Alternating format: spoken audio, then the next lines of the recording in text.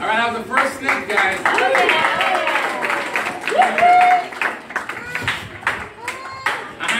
I had a special surprise. He was here in Chabad Bronx on actually many occasions, and he's now a Chabad rabbi on campus in Manchester, England. We're calling him soccer. So,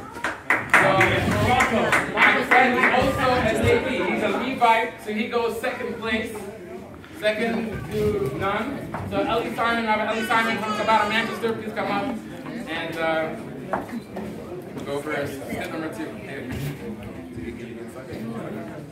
Number 3. It's customary for the child, as part of education, that we give, before the mitzvah, we give charity before the haircut.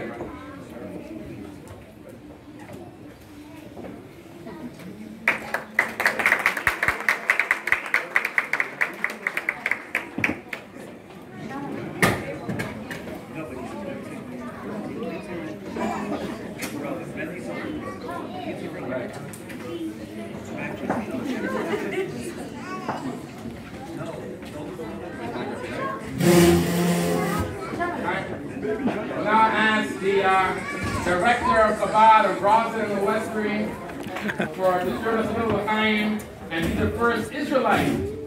All these ratings here, right? To cut the shirt here, and then we'll get them on one at a time. But you do cut his hair. Just part of this is don't cut where the front side locks are. Just cut on the back along the. There enough lessons for anybody else? I don't care so much, maybe a little bit. His mother wants some hair on his head. Not like his uncle. A short little time, short words. Those people who come to shul come back. You remember a few weeks ago we told a little story, a little joke. It wasn't really a joke, but it's a true story. And the story was this young fellow, he lived in Pennsylvania, and he came from the Amish community. Mary, I think you missed that week. I know him. He came from the Amish community, and the Amish community, he refused chemotherapy for his child because he came from the old country, but they didn't treat their children with modern conventional technology. But the court ordered that the child be brought to Columbia Presbyterian. And the father brings the child in to Columbia Presbyterian, and he's baffled. And he sees all of a sudden he doesn't know where to go, all of a sudden he comes inside and the door's open. He never saw a door open before. And they walk inside, and all of a sudden they see these boxes. And there's an old lady about to go into this box, and the box opens, and they're watching the child about to follow. And they say, go up. And the father holds the child back. He's supposed to go have his chemotherapy. And all of a sudden the doors close. And they're watching the lady disappears. All of a sudden out of the elevator, out walks a young lady in her prime time, an attractive lady. And the child looks, and the father goes, quick, call mama. This is the transition of Upsherin. A transition of Upsherin is the milestone, of course, and the hallmark of the child education, education. And we find a paradox in our tradition. The paradox is for the first 3 years, you let the child grow, the child here goes genuine, it goes wild. You don't, it's unadulterated, unmitigated. But afterwards, on the third, exactly on the third day of his Upsherin, this third day of his birthday, the third birthday, you cut the hair, particularly the side locks, exactly. You find the same contradiction, the same paradox in the hair itself. On one hand, we know the tubular bit of the hair comes from the epidermis of the mammal, the tubular bit, but at the same time, which means that it comes from a very deep part, but at the same time it has no veins and it has no blood vessels. And that's why you can cut it so easily, it's not painful. Which means, basically, according to Kabbalah, means the following: that truly, the reason why the hair has no blood vessels is because it's a profound atomic energy that comes from the subconscious of the person.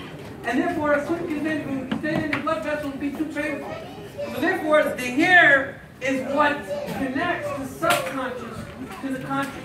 And therefore, we say, the Torah tells us, that a child on this day of his milestone, really, the subconscious of a Jew is his neshama. He knows, genuinely he knows intrinsically what's right or wrong. But sometimes he needs a little guidance. And when he's 3, so the first 3 years, you let him be that subconscious, natural, genuine Jew. But when he gets and he sees the exposure of the world, we want to guide him on the path that our thousands of years of our grandparents led.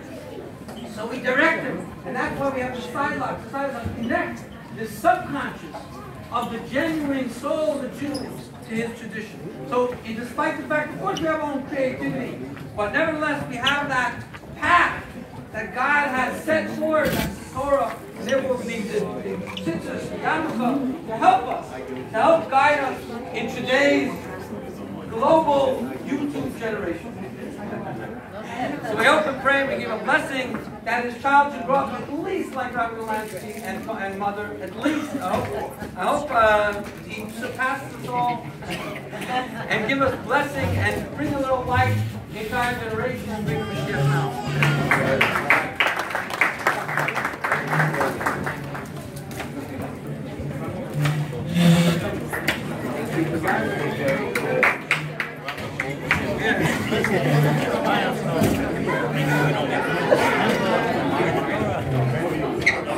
I gotta tell you a story.